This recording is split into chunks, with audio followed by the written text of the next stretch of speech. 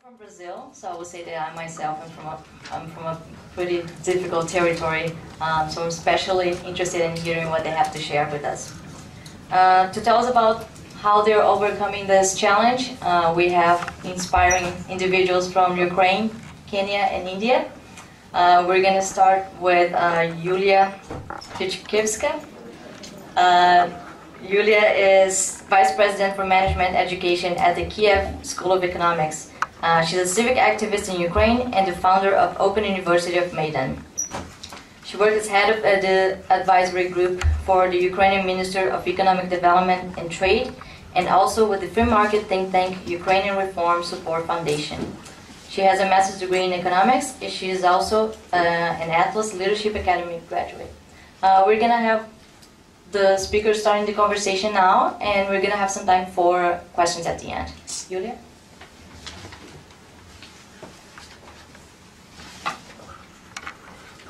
Thank you, Elisa.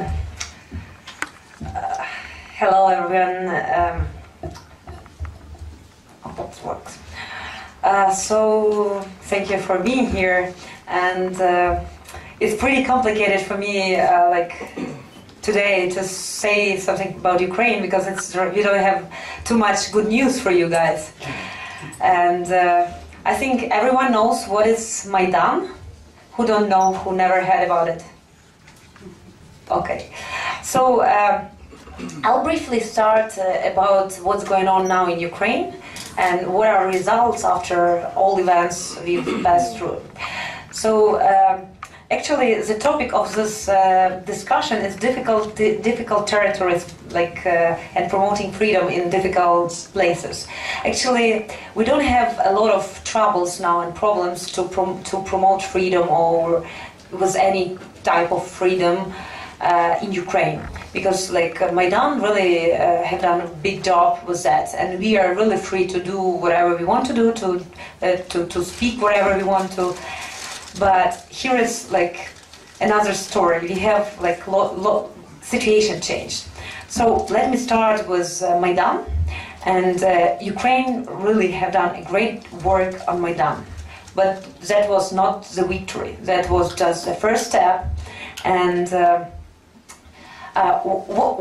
what have been done that civil society of Ukraine was really born. A lot of thinkers were people united, and they were ready to fight for their rights. As a result, Yanukovych led the country, but I believe that the whole situation didn't change dramatically, especially because the system was not changed and the rules of the games was not changed, and as you will see it when I will talk about results and what we have today. So today, half a year passed after we received new government, and I used to work for government for a couple of months, and I understand pretty well what was going there.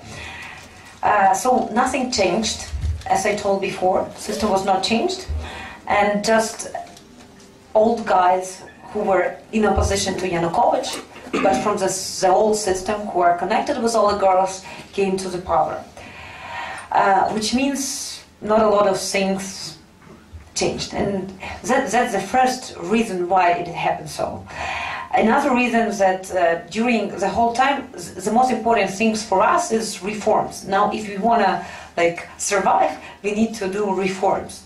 And this government we had for half a year, they were absolutely not ready to do that. It was everything about populistic ideas, about doing, as I told to some of you, pictures from economy class flights, and people really like that because it's not golden flights or golden toilets as our previous dictator has, something new, economy class flights, so proactive. So our prime minister received 20% of support in these elections, which means we are in a big trouble with this populism. And the third reason I see why nothing happened after Maidan is that all of us are very tired and exhausted after all events. And like during Maidan times, when a lot of people were killed, we were not even able to imagine that something worse can happen. And the whole revolution was not about some political parties, it was about people who were fighting for their rights and their freedom. And that's really important, because that was not American money, or like some pro-Russian guys like to say that that was our money we invested by ourselves. So like me, my husband, my family, my friends, all of us. That was like something like middle-class revolution. And now people are too tired, and we, like I say we because I also feel responsibility, like me in person. And you know, you should work, you really, like all of us are so stressed and exhausted that sometimes we don't have enough power to control the process till the end. And okay, we made Yanukovych left the country, but at the same time we received another populistic like government, and we just give them opportunity to do whatever they want to do. And talking about now and our perspective, we have two incredibly big threats. The first one is the war. Putin will not stop, and people are dying every day. Everything is getting like too personal for more and more Ukrainians. And you know, this question is very emotional for all of us. And like just a couple of months ago, we didn't have even army. We had machines without engines, because everything was destroyed, like before, like during Yanukovych regime. And probably it's hard for you to understand how it could be, but like volunteers just build the army. So like donating their money, like even for such thing as socks and underwear for soldiers, you know, and to buy this, all of us were buying the stuff to sleep, you know, when you are in field. I don't know how you call it in English. And so that's the one thing, and people are really very like depressive about that. But less people see the second threat, which is economic, very deep economic crisis. And to prevent like our collapse, we need to do reforms. Like when I was working in the Ministry like of Economy of Ukraine, we had in main like headquarters, we had 1,300 people. Like a lot of them like were wearing really fancy clothes, driving Porsche cars, having newest iPhones, and same time their salaries was like $400 per month, US dollars. Like you know what's mean. So we really need revolutionary changes, revolutionary reforms in public administration, in tax reform, everything. And people do not understand that, like the importance of that. So, like, good example is that some of Ukrainians are dying for freedom on the east part of Ukraine, but at the same time, like, nobody is ready to pay market price for gas, for instance. And like mostly people don't see any connections between these two things. You know, so they want to have higher pensions and all social payments, but they don't want to pay tax at all. And that's a big problem. And you should just educate people and explain them a lot, but that's a very long-term process. Let me finish. It's always better to finish with some positive things. So I found out some positives which we have in Ukraine now. First of all, we had elections, and we had really 60% voters voted for pro-European parties. No communists anymore. That's a very good news. But talking about numbers, it's like 40.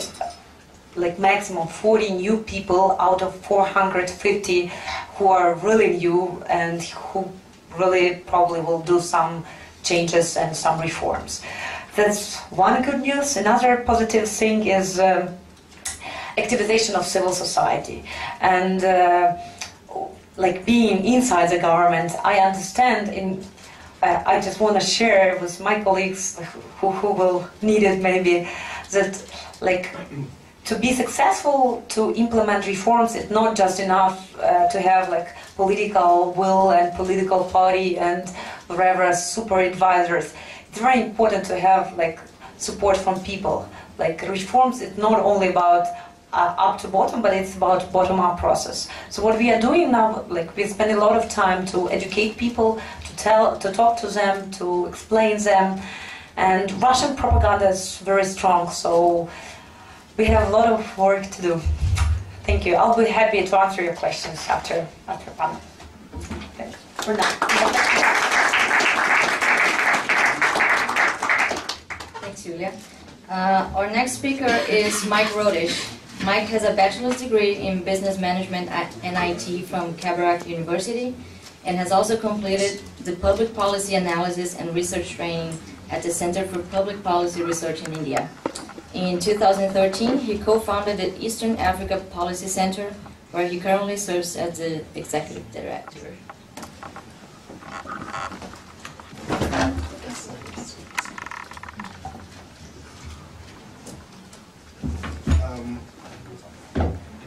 Thank you, Lisa, for the introduction. My name is Mike Rotich. I come from Kenya, East Africa region. I'm really honored to stand before you this afternoon. I'm one of the few young libertarians in the Eastern Africa region that trying to spread the ideas of liberty in the region. Perhaps I could mention, if you can allow me, one of my mentors is in the room, Franklin Kujo. I got to know him in the year 2009, and he's one of the people who inspired us to really walk the path of liberalism. When we talk about freedom in difficult territories, I really wish we could say freedom in territories that liberal ideas seem to be new in the society. Not really difficult, because when you talk of difficult, I believe Eastern Africa region is better off than some of the Middle East countries that you can't even speak, or you can't even talk of some words that they feel are not theirs, the conservatives and all that.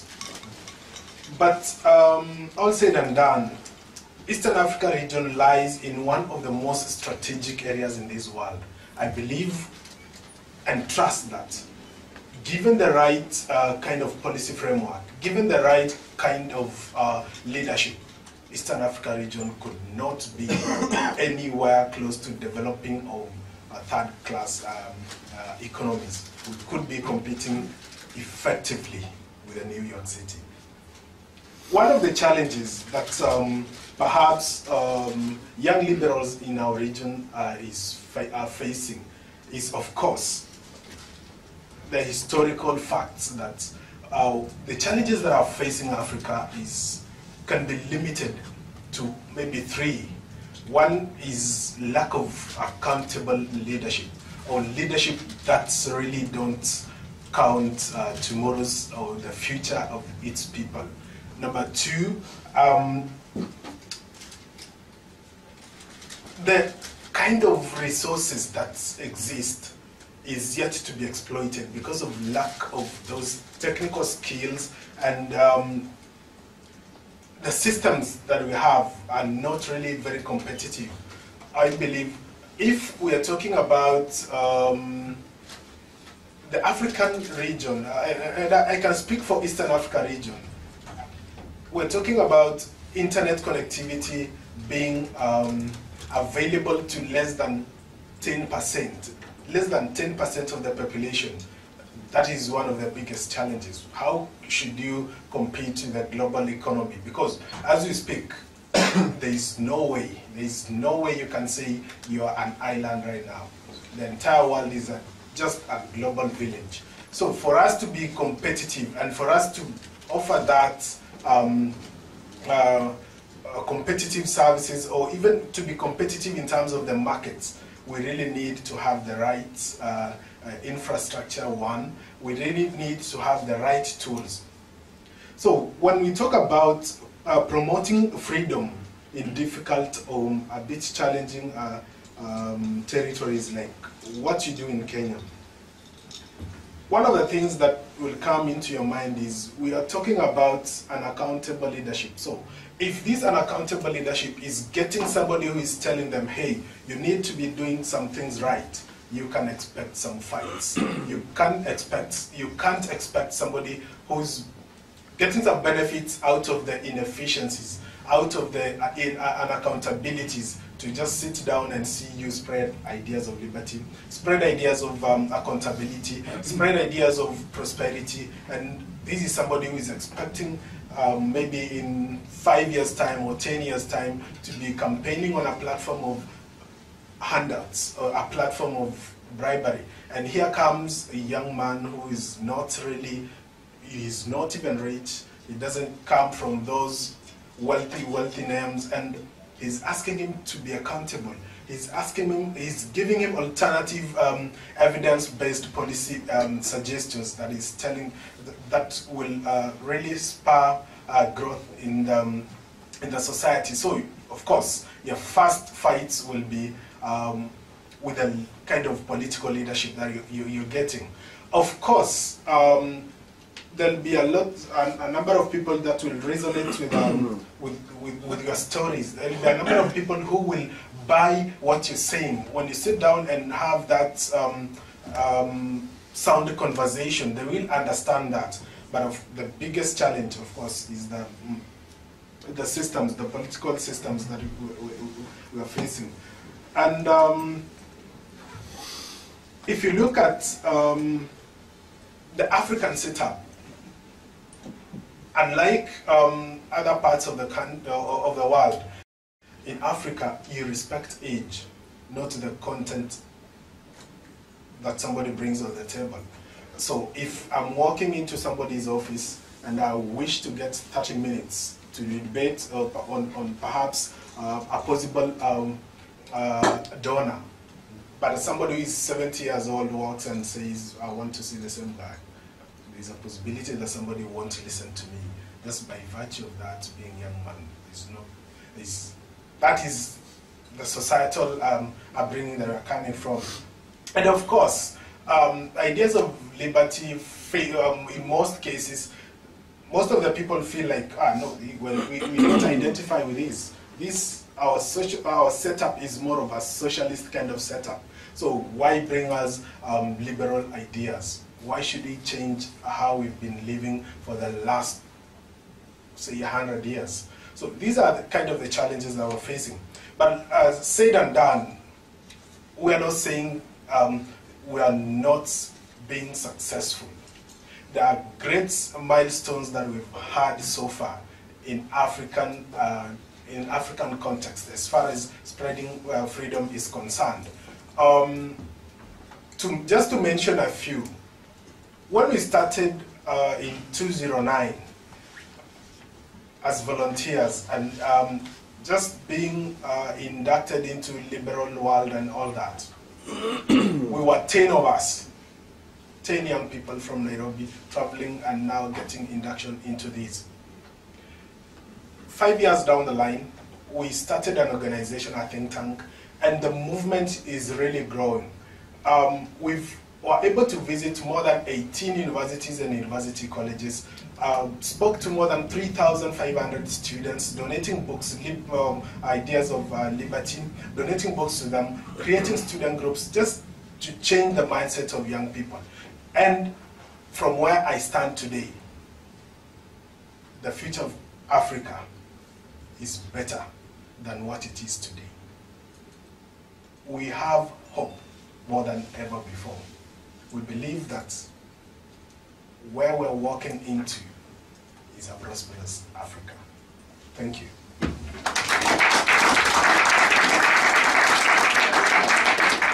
Our final speaker is Kanan Dhru. Kanan is the founder of the think tank Research Foundation for Governance in India and has a Master's of Public Administration and a law degree from the London School of Economics. She has worked with the National Knowledge Commission in New Delhi and the World Health Organization in Geneva. She has also been an external consultant with McKinsey and a visiting scholar at Stanford University. Dhru was chosen one of the 37 Indians of Tomorrow, featured by the India Today.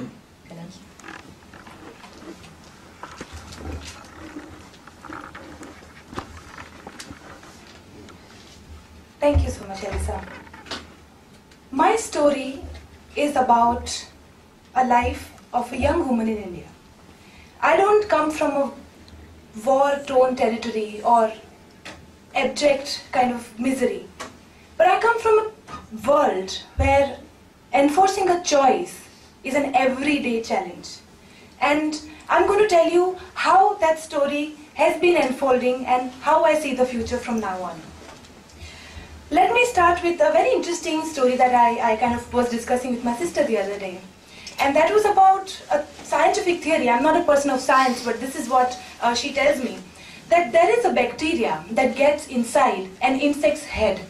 And once that bacteria gets inside that insect, automatically the insect completely loses free will. And that insect starts behaving in the way the bacteria dictates.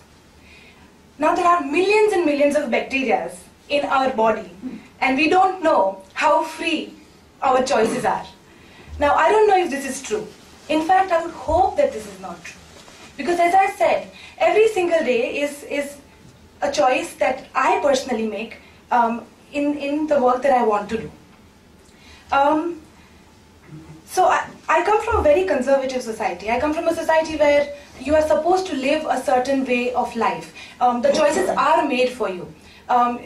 The moment you start growing up, everything is kind of laid on platter. And I come from the society where the traditions have been followed for a very, very long time. But at the same time, India is a society where everything is possible.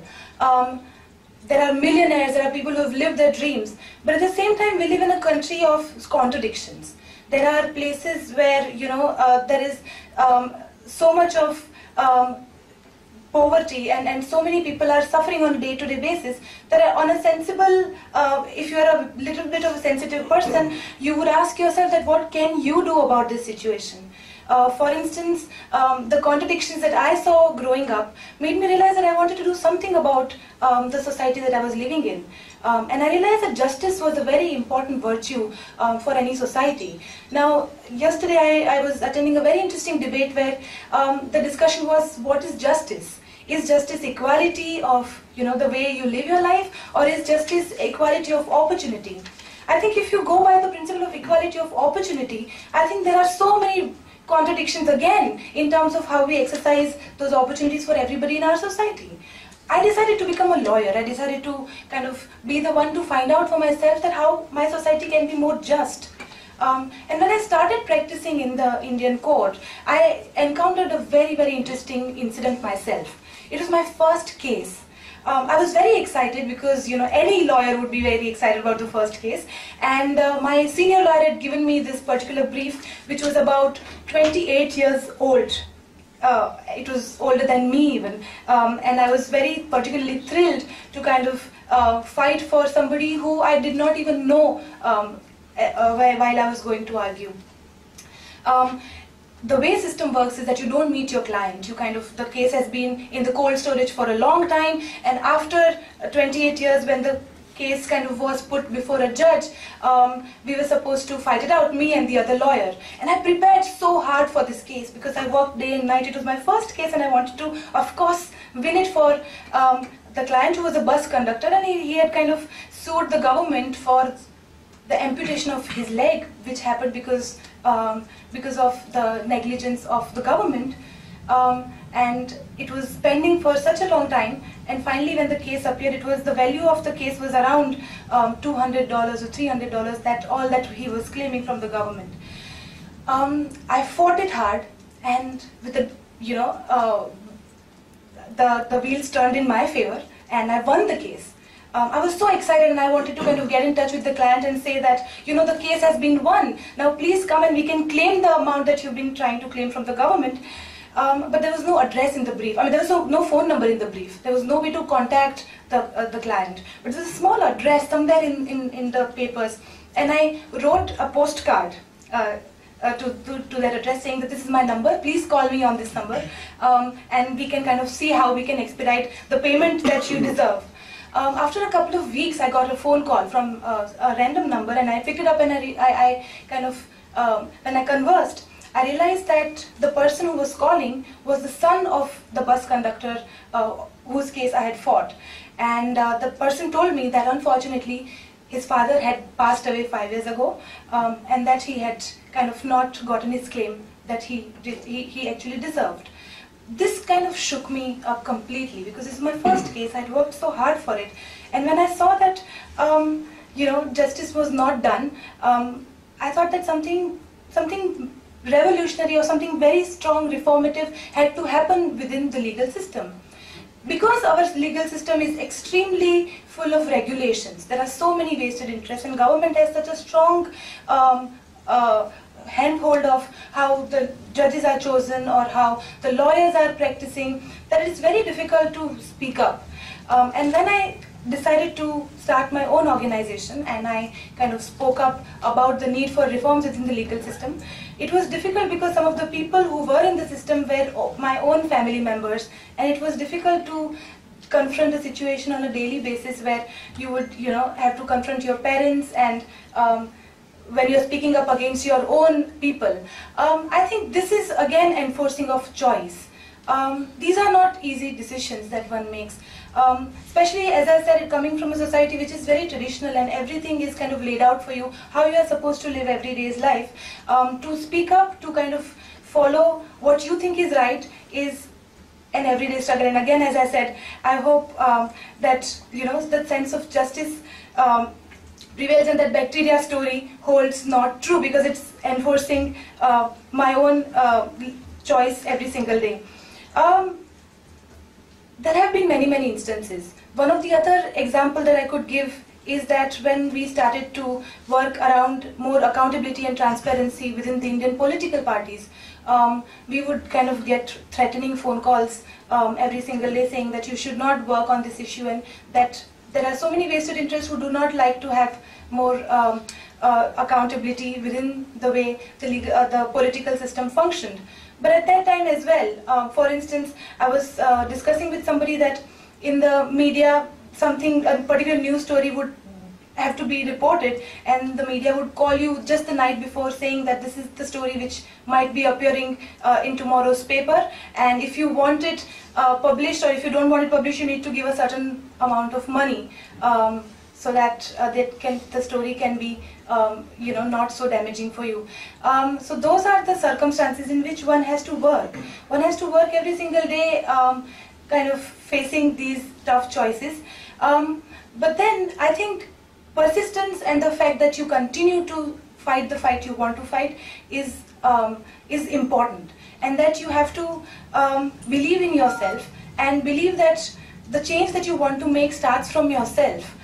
It is through your willpower and the fact that you are able to create a momentum around the work that you are doing. That is something that gives wings to the movement that you create in your society. So for instance, now the legal system is opening up. There are more people who are willing to see reforms within it. Even the people are more aware about their rights, and that really helps the movement around legal and political reforms in India.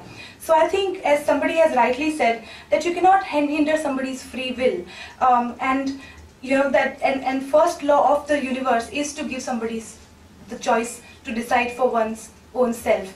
And I think that is something that I would like to leave you with. I come from the state where the belief that you have to be the change you wish to see is holding true even till date. And I would like to leave you with that once you start to believe in yourself and do the work that you do, I think you become the change. Thank you.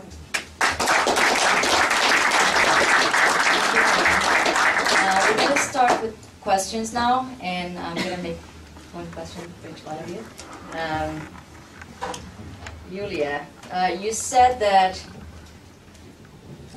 you don't have, it's not difficult to talk about the ideas of liberty in Ukraine. So that's clearly good. And I would like to know from you, like, what are the results, the good results that you see in the short run and in the long run as a result of being able to talk about liberty in Ukraine? Oh, thank you for your question. Like, main challenge I see right now is not like just to talk about liberty and freedom, but influence. For us, as like to influence right ideas is the most important thing, and that's the sphere I personally feel responsibility, because it's like it's good to meet with your friends for a cup of coffee and discuss like libertarian ideas. But if you don't have support in parliament, if you don't have this reforms in the regulation, it like doesn't matter. Okay, good for you, good that you are so smart and you have these ideas and you are wherever visiting events like this. But that's a crucial thing. And the challenge I see personally and on what like we are working on is how to communicate these right ideas freely to people and make them support these ideas. Let them know that about these connections between freedom and market price, between social payments and taxes. So that's the most important thing, because like what we tried to do and what we've like done successfully, we organized really good, pretty libertarian advisory board for minister, but nothing happened because of the system. But at the same time, I have experience when I fired a civil servant through my Facebook post, which get really popular. I had like something like 15,000 shares, because like that was kind of car accident, and he was trying to like brutally persuade me that he is so important as ambulance because he have like ID that he works for parliament. And I just described the story, and I gave like a lot of interviews about that, and he was fired. So, what's the influence? Like, what is the conclusion from the situation? That to implement reforms now, what we can do and what we are doing is to provide this bottom-up process to communicate people, to have the civil society pressure. That exactly what happened during Maidan time. Just incredible amount of people who were really angry with what was going on and who were ready like to protect their values, like freedom. Yeah, decision. That was not about European Union. Exactly, absolutely not. That was about like freedom. So that's the point, and that's the challenge we have. And of course, it's really that's a good news that we can do it freely. And because like a year ago. You'll definitely have some problems when you criticize the government, the president, and it was more complicated. Thank you. Mike, question for you. You mentioned that internet connection is really bad and limited in Kenya. Could you share a little bit about like how you overcome that? Like since you can rely on that channel, like how do you do to reach people?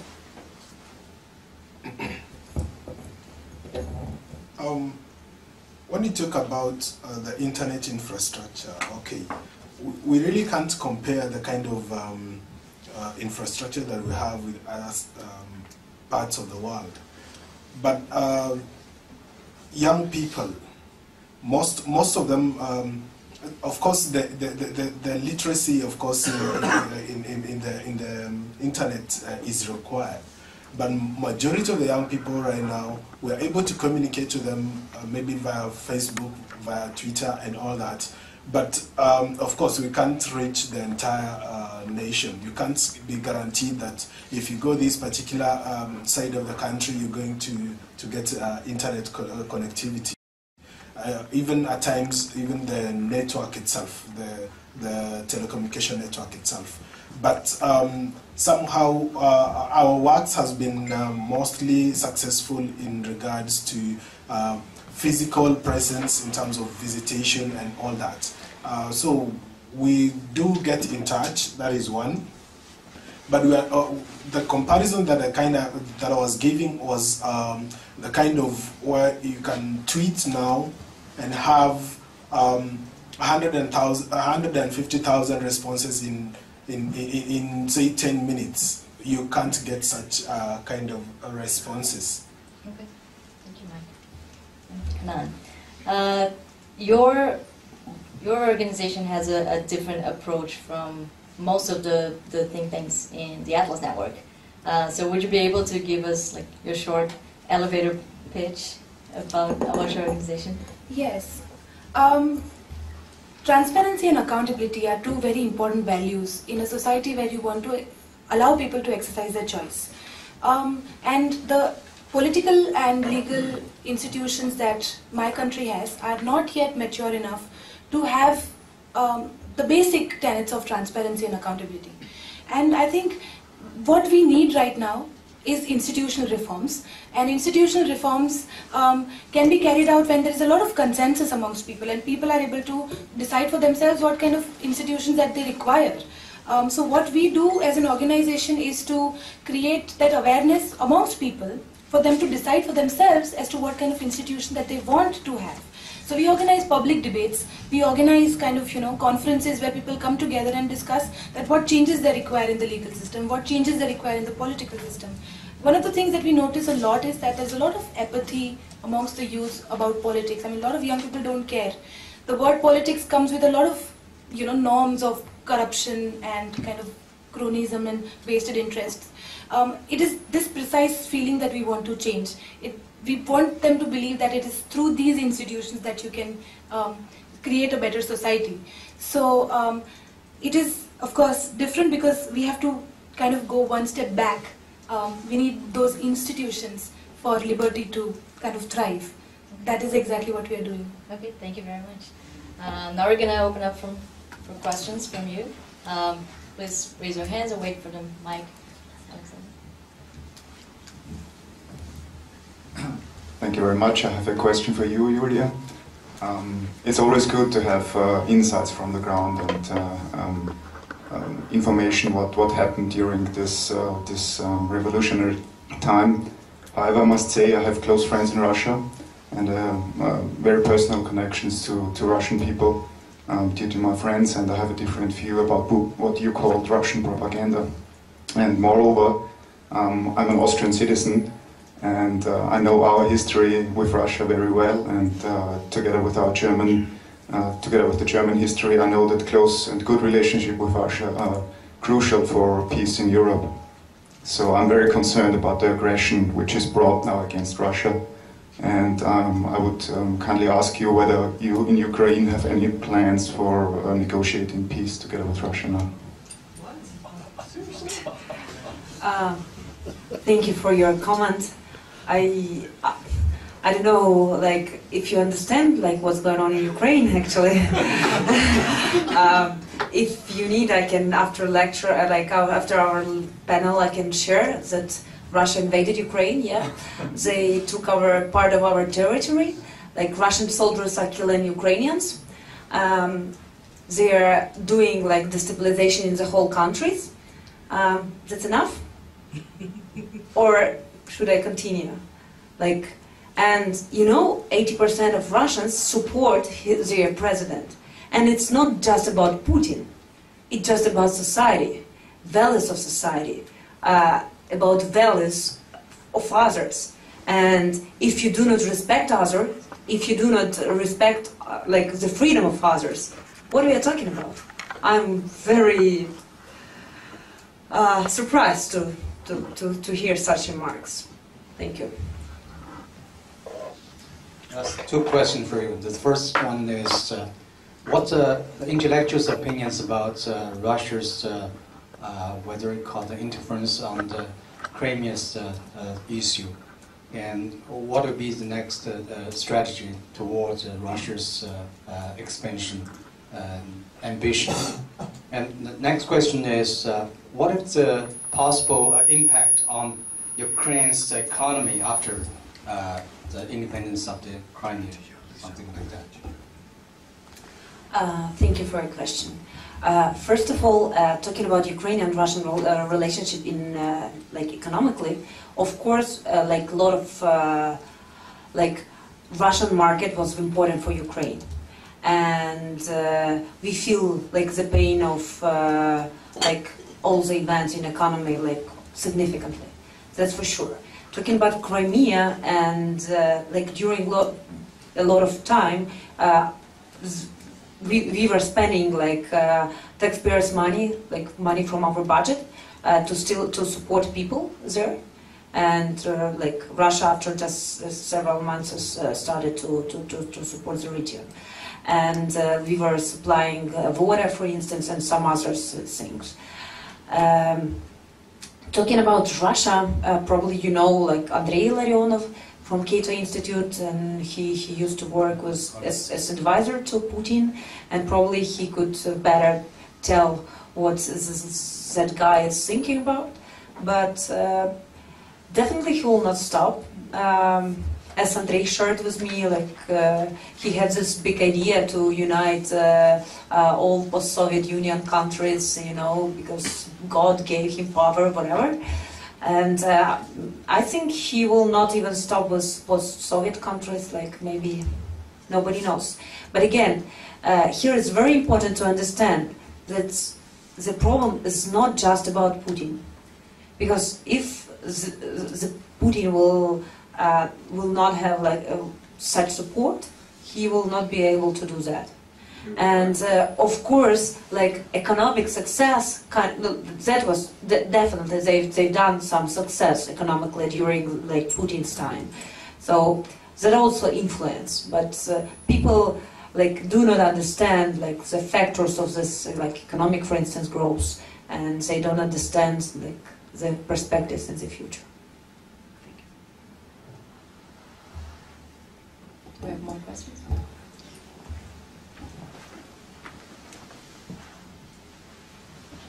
Hi, my question to Yuliya too. Basically, I'm from Egypt. We got inspired from the Ukrainian people 2 times. One from since 5 or 6 years ago for the colored revolution, 2007, and this time.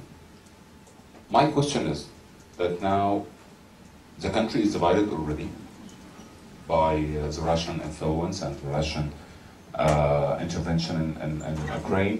And as I know, that most of the natural resources in Ukraine is in the east part, which is controlled now or influenced by the Russian or the people who is loyal to Russian government. So how can Ukraine reform the economy of peace or economy in the future with the European Union? I know that the European Union is okay. 60% of the Ukrainian people support to be a part of the European Union, but the European Union didn't offer anything till now to Ukraine. So how can you deal with this problem or deal with this issue? Okay. Thank you. Very good questions. First of all, that's a big illusion that our eastern part of Ukraine is very profitable.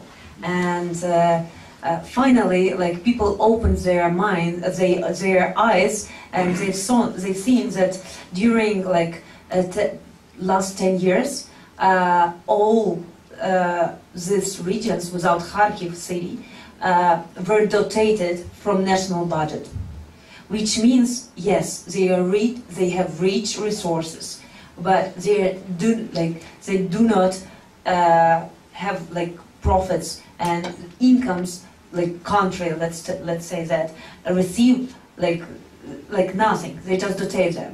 So that's a problem. But that's the biggest like challenge for us to reform the whole system.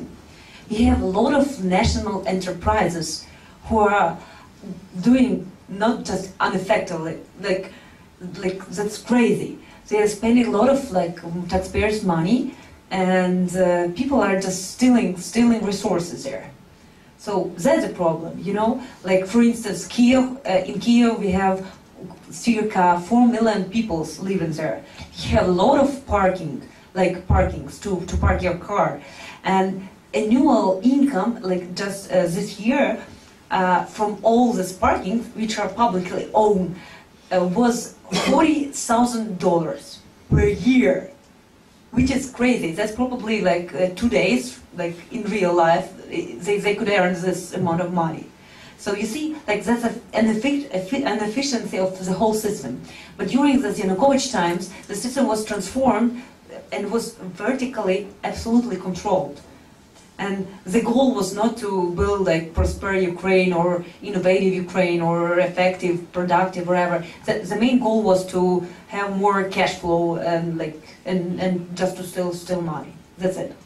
And there's another European Union. Here is another story, because good lesson we've learned, and which will be, I guess, very helpful for the rest of the world, that nobody will care about you, like not you, like America, neither the European Union. You yourself should fight for your country and for your freedom. So I'm very happy that people in Ukraine do not have this illusions that good guys from, if like saying, go ahead. Good guys will come and will bring you everything. Like, no. When we had this talks and about nuclear arms like years ago, like a lot of countries ensured our sustainable security. What happened now? Like, we lost a part of our country. Like, our country is not the same as a year ago when I was here.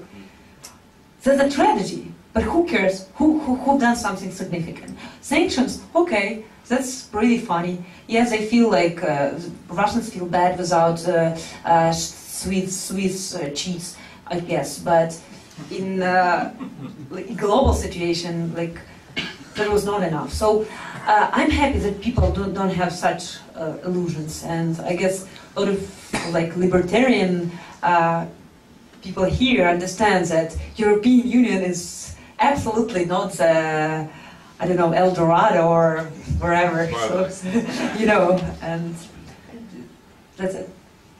Thank you. Thanks, Yuliya. Do we have any questions? Mike or Kanan? So Yuliya can take a little break. Which one? Rainer. That's a question, 1,000 questions for Yuliya, but I have also one for Mike.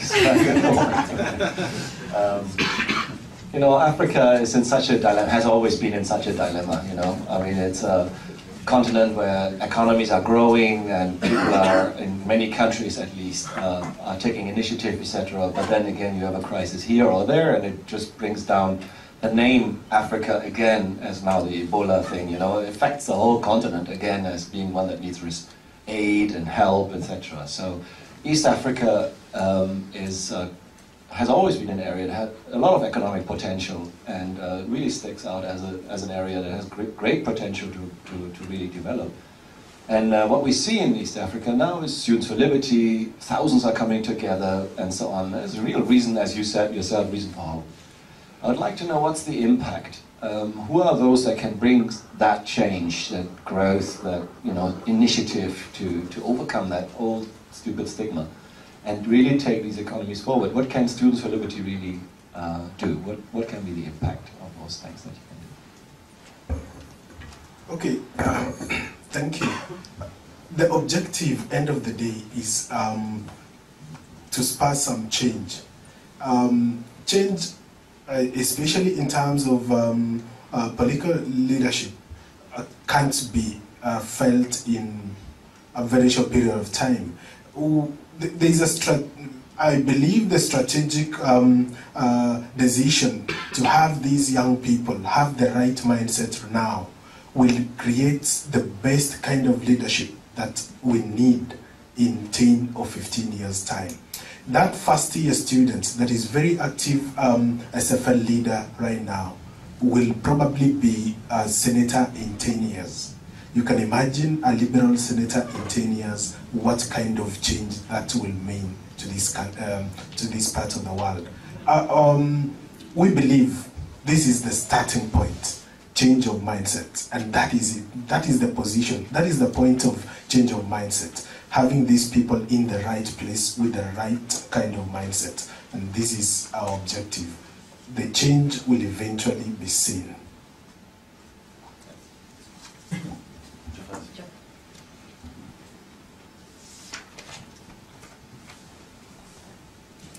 Thank you. My name is Jafet Omodro. I'm from African Liberty. I'm not asking a question. I just want to make a correction about something I heard. When you hear Africa and then you hear Ebola, then you begin to think that there's, Ebola is all over the continent. There are about 54, 55 countries in Africa. Only Guinea, and even when you mention Guinea, you have 3 different types of Guinea. So only the Guinea-Conakry, Sierra Leone, and Liberia currently have Ebola issues. So this is just a point of information that Ebola is not all over the continent. It's just 3 African countries. Thank you. I wish, another point, kindly. I wish we paid more attention to serial killers that are killing a lot of people every day than Ebola. We've got TB. We've got malaria, we've got HIV and AIDS, killing people every day. That should cover our headlines every day, more than this Ebola.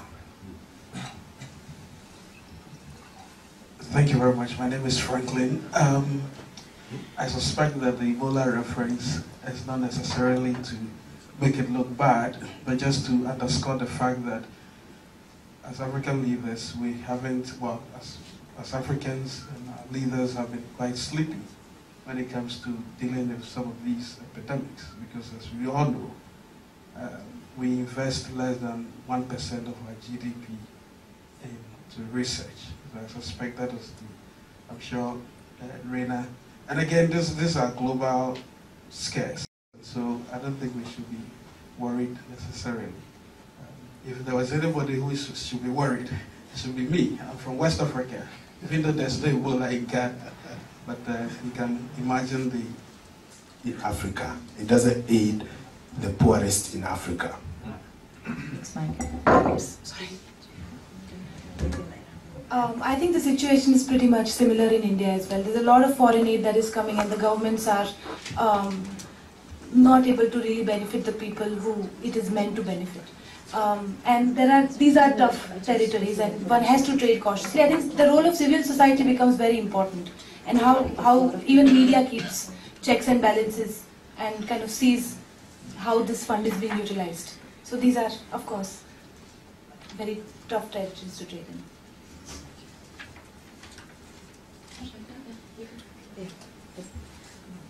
I just received information, a really very sad one. I wanted to share with you that Kacha Bandukidze just died. He was Kacha Bandukidze, Georgian minister, who was a huge supporter for Ukraine, really.